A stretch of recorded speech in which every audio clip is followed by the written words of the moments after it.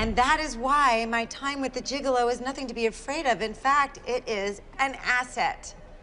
When Carl accused me of loneliness, of desperation, that's just what men do when they meet an independent woman of a certain age. That is the story they want to tell.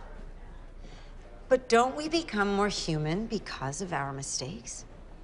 My brand becomes more valuable as I become more authentic.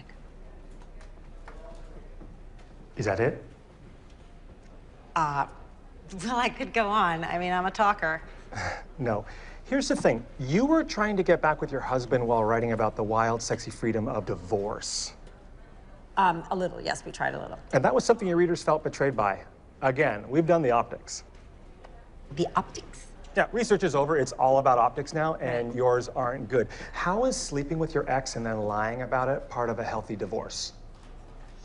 Well, it's not unhealthy. It wasn't divorce. It is now. Abby, let me explain. No, okay, I get it. My story got a little confused lately. But that's divorce. That's life. You're the guys that wanted a slap and always sexy, always happy face on this.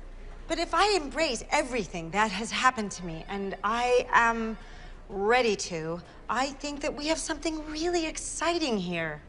Women in midlife, they just want to be reflected with honesty and compassion. And dare I say it, they are looking for a leader.